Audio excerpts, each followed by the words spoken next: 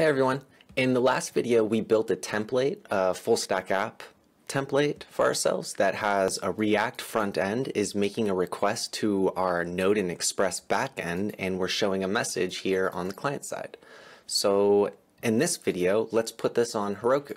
So I'm going to close this out, shut down the servers associated with it, because there's a pretty important script we need to add in our backend package.json file in here.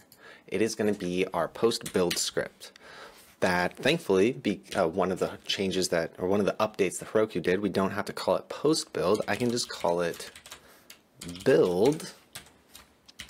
And in here, I need to open up quotes. Now I'm telling Heroku what it needs to do after it installs my app. I need it to say cd. I need to cd into client / and symbol. There we go, twice. Then I need to say npm install and npm run build.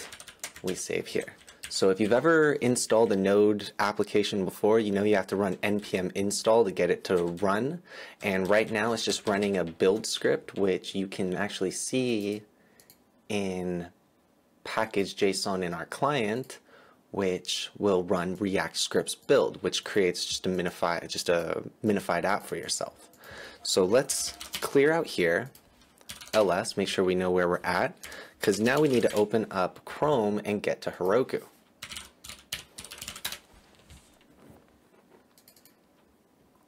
So I'm going to create a new app, and I'm going to call this demo template. Oh. Heroku doesn't like underscores, so I'm going to say demo MERN template, because in the next video we'll make sure to we'll add mongodb. So let's create this app. Looks like we have our app started. First, let's go in here. I'm going to need to say Heroku login, then enter. Okay, so I'm going to log in, and I should have my information already saved from LastPass, so that's already good.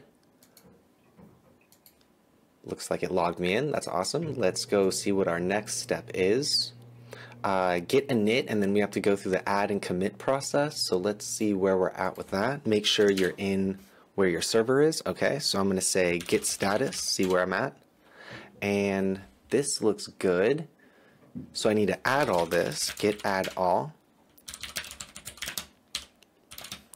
Then I'm going to add a message here, a commit message that says prep for deploy. Hit enter. See where I'm at. Great. Let's give us a little bit more space, because now I need to add the remote here. Let Heroku know where I need to push this. Let's hit enter.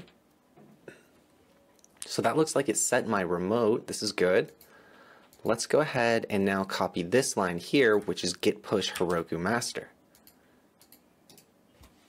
All right. So let's give us some more space so we can read some of this information in here.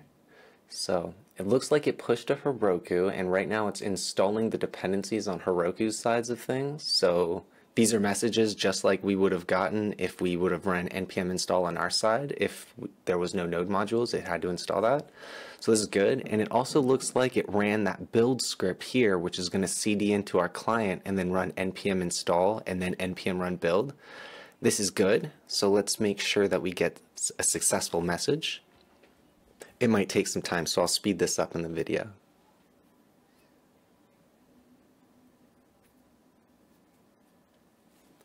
Great, I'm going to speed through this probably on the video, but you should end up with some messages like this. So it looks like it did end up running that npm install and build, and it looked like the build was successful. And this should be a link to our app. Let's go ahead. Oh, this is actually the remote, so let's open this. Oh, cool. And wow, that opened up almost like too quick. Let's close this out. Okay, and look, here's our app over at Heroku. On our Heroku app, let's open up the inspector so we can see that we have this object in here, and we've got our message from the backend success. So great, this is a template for our full stack app that we can use to go further on our projects. Let's go into Heroku and see where that is. So see where this was the new project that we created. Let's go inside here. We can see where we've got this deploy message and it's build success. Let's open up the app just again to make for sure. Here's our app, inspect, and there you go. And that's how you can get your full stack app on Heroku and deploy it on the web. Next video, let's go ahead and bring in MongoDB and then put that on Heroku.